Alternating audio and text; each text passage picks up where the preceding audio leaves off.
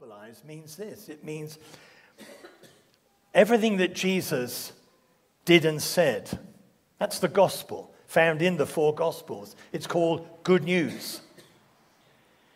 And gospelized thinking allows the central truths of the gospel to address the harsh events of life. You stand all the suffering and weakness and groaning in front of the gospel story of Jesus. And then you let this gospel story of Jesus address and speak to the suffering. That's what Paul does here. He stands his personal experience of suffering, groaning, and weakness in front of the gospel story, and he asks four formidable questions. Here's question 1 in verse 31. If God is for us, who can be against us? So who is this God who is for us? Well, first of all, he's the God who made you. The BBC program, Who Do You Think You Are? It's running a new series and millions of people will watch it. And we will watch and have watched with interest when a Josh Widdicombe or a Dame Judi Dench discover something which has been hidden in their ancestry. But the Bible asks the question, who do you think you are? And if you're willing to do the research, you'll discover the Bible says you are uniquely created in God's image. Ephesians chapter 2, verse 10, for we are God's handiwork, created in Christ Jesus to do good works, which God prepared in advance for us to do. Now, we're not products from a human assembly line where everyone looks and sounds the same. You are made in God's image, and you are a unique you. There are many Davids in this church. Some say too many, but I'm a unique David. I'm David Coffey. And when I went for my COVID booster last week at the Eric Center, I arrived at the place at the desk where you have your jab, only to hear one nurse say to the other nurse, I'm dying for a coffee. So I said, well, here I am. I am David Coffey, unique, and so are you. God created you uniquely, and he knows you personally.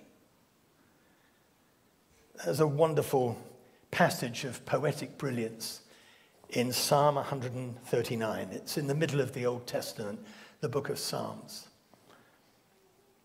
It describes how well God knows you. The opening lines in the Message version say this, God, investigate my life. Get all the facts firsthand. I'm an open book to you. Even from a distance, you know what I'm thinking. You know when I leave and when I get back. I'm never out of your sight. You know everything I'm going to say before I start the first sentence. I look behind me and you're there. And then up ahead and you're there too. Your reassuring presence coming and going. This is too much, too wonderful. I can't take it all in. So the God who made you is for you. And if the God who made you is for you, who can be against you? The God who made you understands you, and he's promised that he will never abandon the work of his hands, what he's made. Now, believing that doesn't answer all the questions about suffering. But you must trust that the God who made you and knows you is for you. And above all, he loves you, which is why he sent Jesus to earth. The importance of Jesus is it demonstrates to the full how much God loves you. That's why it says in our reading, verse 32, God didn't hesitate to spare his own son, Jesus. He exposed him to the worst suffering on the cross. So in Jesus, God has given us absolutely everything. He didn't hold back, and that's the pledge of his love. This is the God who is working in all things for our good. So if this God is on our side and is for you, how can we ever be losers? Here are two more formidable questions about God's love. They're in verses 33 and 34. Who will bring any charge against God's elect, those he's chosen? Or who is the one who condemns a believer? In a modern version, it reads like this: who would dare tangle with God by messing with one of his chosen ones? Or who would even dare to point a finger at those he's chosen? You see, I think Paul here is thinking of those moments when we suffer inwardly. If you're a believer here this morning, you know how you suffer when you do bad things after becoming a Christian. In fact, in many ways, the suffering's worse. Because you know the person that you've disappointed and let down. When you do something so terrible, you begin to doubt if God could still love you. And that's when Satan piles in to condemn and accuse us and say to us, and you are meant to be a Christian. I think Paul is imagining a courtroom scene where Satan has attempted to put believers, baptized believers, on trial with charges full of condemnation. He's such an expert at provoking guilt and shame, and even in the lives of the saintliest Christian. And it's a warning to anyone being baptized or has been baptized: for the rest of your life, be aware Satan attempts to resurrect things from the past, things to make us blush with shame. He's a wily enemy who can charge, condemn, and accuse. How could God possibly love someone as wretched as you? And what we need, if it's a court scene, we need a defense counsel. And there is a defense counsel who steps in to say, who dares to tangle with one of God's chosen? Who dares to point a finger at this disciple? And the counsel for the defense is none other than Jesus the Savior, who defeated Satan on the cross. And that victory was vindicated when Jesus rose from the dead. And the last words that Jesus spoke before he said farewell to his disciples and returned to heaven. Matthew chapter 28, verses 18 to 20. All authority in heaven and on earth has been given to me. I like what Dale Brunner says. He says, this means that his final words on earth were this. Jesus is saying, I am the chief executive officer of the universe. And this God is for you. He's standing there to defend you. He shows Satan the nail marks in his blood-stained hands and says, Satan, you have no power to condemn this saint. This saint belongs to me. And there's a fourth formidable question. Remember, we're doing gospelized thinking. We're bringing the events of the gospel and we're standing them against our suffering, weakness, and groaning. So here's the fourth question to stand in front of the suffering. Is there anything that can separate us from the love of Christ? Verse 35. And Paul then mentions some of the things that might separate us from the love of Christ. Our experience of trouble, hardship, persecution. And he lists many other things. But at the end of this magnificent chapter, he says this: I am convinced, absolutely confident, that nothing can separate us from the love of God in Christ Jesus. How can somebody be so convinced? Well, first of all, I think from his own experiences. Paul lists some of his personal sufferings in a book you can read in the New Testament. It's a book called 2 Corinthians in chapter 11. And it's in that chapter 11 of 2 Corinthians that he actually has his list of sufferings. He's not looking for sympathy. What he's wanting to argue, both here in Romans 8 and in that list, he wants to say, nothing that life throws at you will ever separate you from the love of God. Look at the list. He was beaten, he was stoned, he was shipwrecked. 8 times he said, my life was in danger. danger in the city, danger in the country, danger at sea. There were people who wanted to kill him. There were storms at sea that threatened to drown him. He described his preaching in a city called Ephesus, where lots of people turned out to oppose him, some of them demon-possessed. He said it was like fighting with wild beasts. But in none of these situations did he feel separated from God's love. In a moment, you're going to hear Rob's testimony. It's always good to hear somebody's testimony. They're an eyewitness. Rob's an eyewitness of what God has done in his life. Paul is our eyewitness to say, everything that life threw at me, it didn't separate me from the love of God. Our hold on God, sometimes we say, is never strong enough. Some of you are hanging on by your fingernails. And why he raises Jesus before us is to say the more important question than how strong is my love for God is how strong is his love for you? Is it dependable? In a few weeks we will celebrate Christmas. We'll remember the coming of Jesus to earth, God's best gift to us. Remember how Mary and Joseph are told by the angelic messenger. They didn't have any long debate as to what the baby's name was going to be. The baby's name was going to be Jesus. It means Savior. He was going to save people from their sin. So this baby, 33 years after he was born, would die. He would die on a cross, and this was God's plan and purpose for his son. And here's the point, pause here. If you're saying this morning, I don't really feel I've got enough faith in me to just reach out and believe that God, I love you, God, I love you.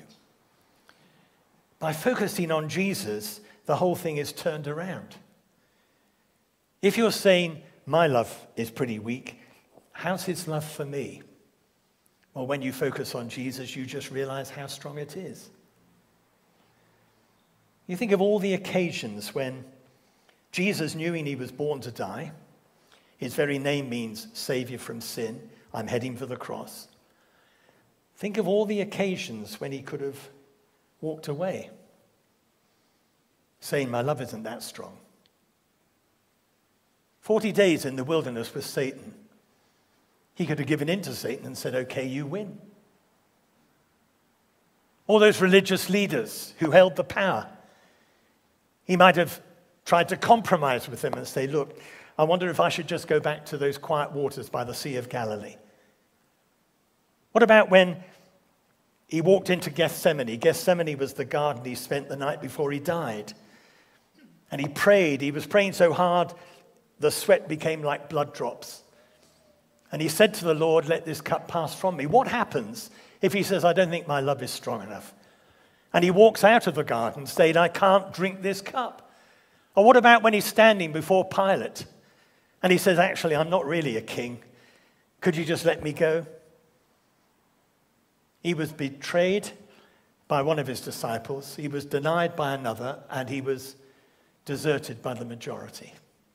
And finally, on the cross, in the midnight darkness of the cross, he feels forsaken by God. I love the old preacher Charles Haddon Spurgeon, where he says, in that moment, Jesus could have called for 10,000 angels to come and rescue him. But he stayed there. He stayed there. He stayed there to prove and pledge his love for you. So when Paul focuses on the love of Christ, is there anything that can separate us? Finally, in spite of whatever weak faith he has, he looks at the love of God and says, well, my love for the Lord may not be that strong, but this is how strong his love is for me.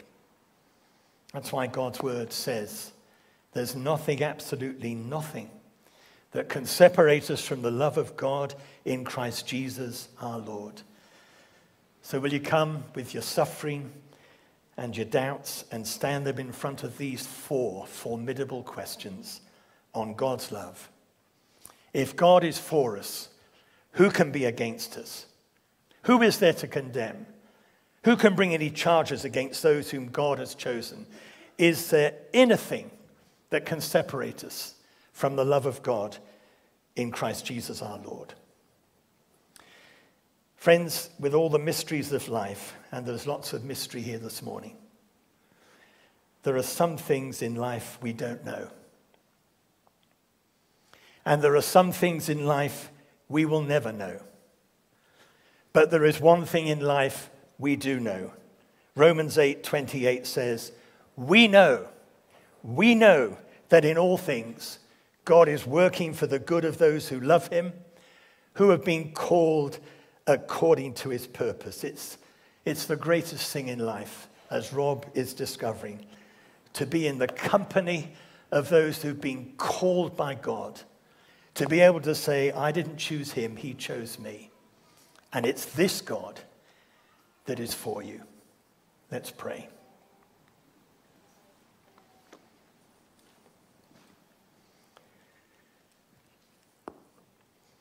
Lord, I thank you for everyone here who has taken that step of committing their life to you. Disciples who are full of joy, but also know what it is to pass through fire and storm, suffering with great pain, but knowing that in the midst of that suffering, they were never drowned and the flames never burnt them. And I pray for those who perhaps are on the outside looking in. I pray that the witness of your word, the testimony of your servant Rob, that these will have a powerful, persuasive effect in the lives of many this morning. And we ask this in Jesus' name. Amen. We're going to sing the hymn, In Christ Alone. And as Steve said, if you've got children in Sunday school, perhaps during the hymn you could go and collect them, bring them back for the baptism service. Thank you.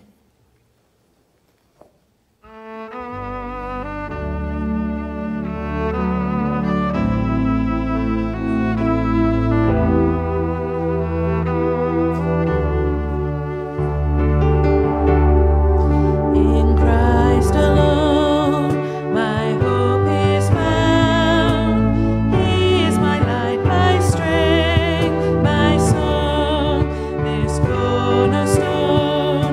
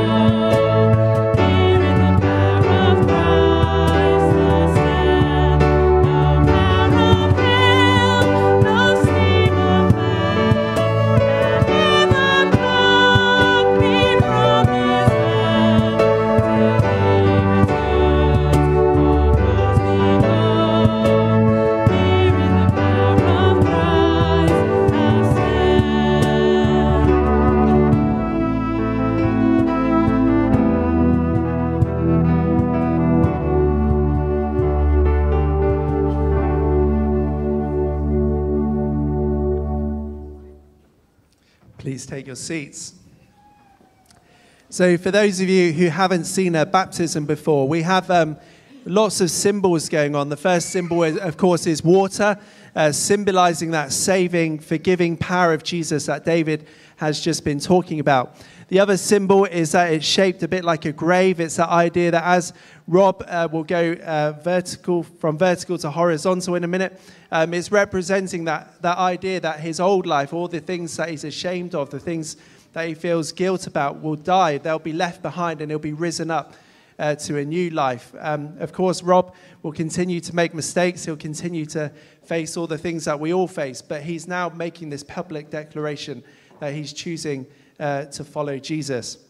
Now, one of the things that we always encourage someone to do, and I'll be asking Rob this promise in a minute, is that as a disciple of Jesus, will he go into the world and make new disciples? And so anyone who's been baptized, I always say to them, who is the person in your life who has been most involved in making you a disciple, bringing you to Jesus? And he said Kirsten, his wife. So Kirsten will be in the water with us as we baptize Rob this morning. So now we're going to go on to the best bit, the bit that I enjoy the most, which is to hear the person's story. So let's listen together and let's hear Rob's testimony. So Rob, tell us how you met Jesus, why you decided to get baptized today. Well, all through my life I hadn't met Jesus.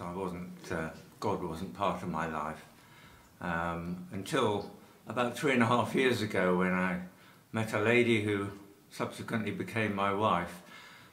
Many of you will know Kirsten. And she was a regular churchgoer at Upton Vale, and she was a devout Christian. And after a while I thought I must go and see what this is all about. So in November 2018 I walked into Upton Vale for the first time, and I was just immediately overwhelmed by the numbers of people in the church and the welcoming, friendly the welcome that I got there. And I immediately felt part of God's family, and that was the start of my journey. I then went on to do 2 Alpha courses, and then I was greatly honoured to be asked to join a microgroup with David Coffey, Tony Hines and Trevor Bartlett. And together with Kirsten, they have been my guides on my journey.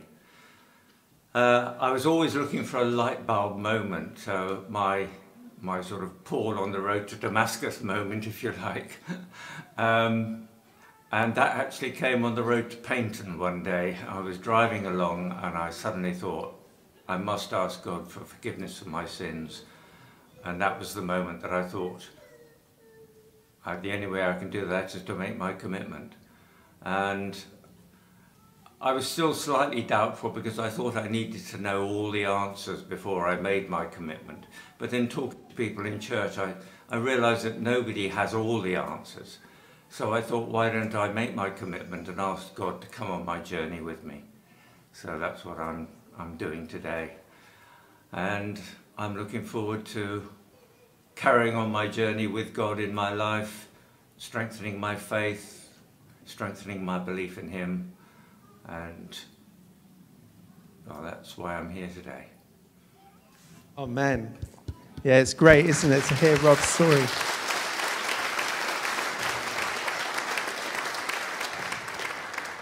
So you heard David in his sermon mention the microgroup, and Rob mentioned it in his testimony as well. So 2 of the other members from the microgroup, Trevor and Tony, are going to share a few words with you now as well, some words from Scripture with us. Hi. First of all, Rob, it's a great privilege to be at your long-awaited baptism. And Tony and I have got a couple of verses for you. First of all, I hope you haven't got your light bulb in there with you. So Tony's got a passage that I believe was also at Kirsten's baptism when David Coffey baptized you many years ago. Yes, it's Proverbs 3, 5 and 6. Trust in the Lord with all your heart and lean not on your own understanding. In all your ways acknowledge him, and he will make your paths straight. And I've got a passage, just one verse from Proverbs. What I really love about the phone app is you can swipe through various translations, and this is the one I found best for this occasion. So it's Proverbs 16, verse 9. Better a little, no it's not, it's verse 9. In their hearts, humans plan their course, but the Lord establishes their steps. Bless you. Brilliant. Thanks, guys. Yeah, very good. Good thematic verses there about God directing your path and trusting him along the way, just as you have been doing up until this point, Rob. So I'm going to ask you these questions that we've talked about leading up to today. And the first question I want to ask, and friends of all these people who are watching this morning, Rob, do you believe in one God, Father, Son, and Holy Spirit? I do. And do you confess Jesus Christ as your Lord and Saviour? I do. Jesus is Lord. Great. And do you turn from your sin, renounce evil, and intend to follow Christ? I do. Christ is my way. Fantastic. And will you live within the fellowship of the church? And will you serve Jesus Christ in the world? With the Spirit's help, I will. Great.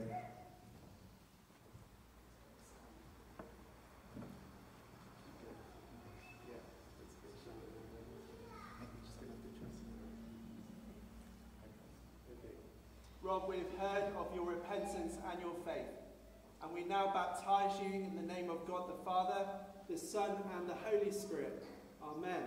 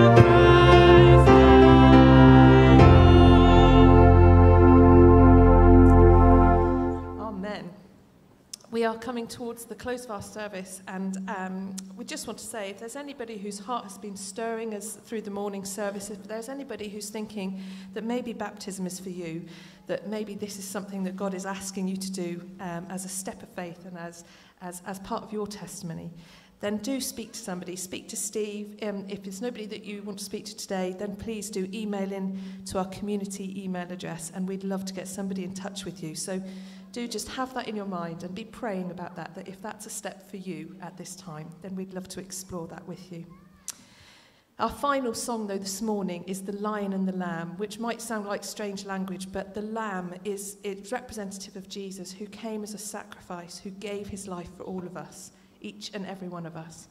And the lion is that victorious animal in the jungle, and God is that victorious being over this whole earth. He is victorious over death. And so we sing that, and then the song goes on to say, who can stop the Lord Almighty? He's on our side. So let's just sing this with celebration, with joy in our hearts as we finish this service this morning. Please do stand if you're able.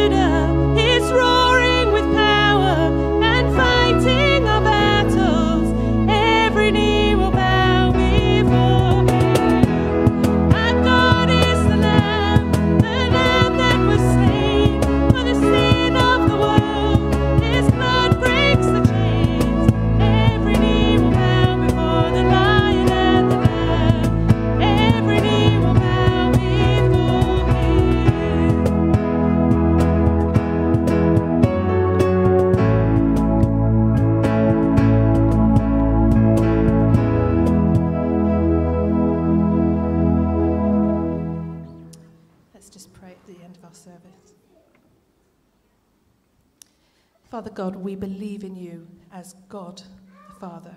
We believe that you sent Jesus, your Son, to die for each and every one of us. And we believe that you raised him to life again so that we didn't have to pay the price. And we believe in your Holy Spirit, and we believe that if we ask, that you will live inside us through your Spirit. And Lord, because we believe all those things, we also believe that nothing can stand against us because you are for us. And we praise you and we thank you that you want that intimate relationship with each of us. So we go from this place in confidence that you are with us and that you will walk through us in every circumstance. And we praise you and we thank you for that, Lord. Amen. I'd just like to read a blessing over you as we finish our service. It's for each and every one of you here. The Lord bless you and keep you. The Lord make his face to shine upon each of you and be gracious to you. The Lord turn his face towards you, and I pray he gives you his peace. I pray that you have a really good week. Thank you for joining us this morning, and we'll see you next week. Thank you.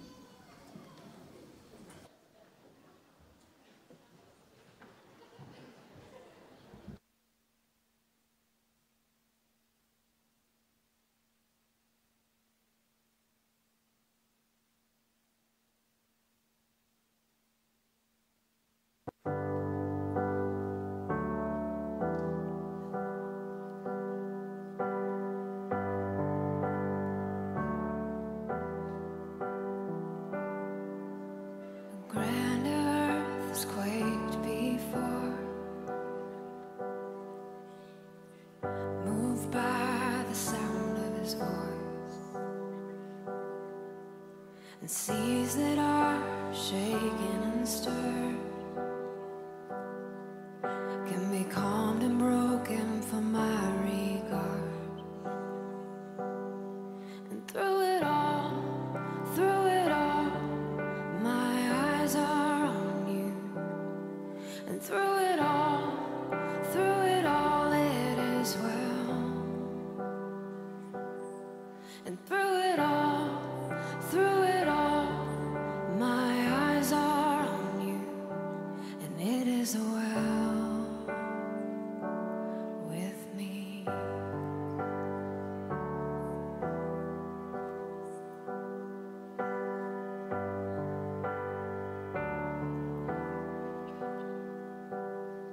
And far be it from me to not believe,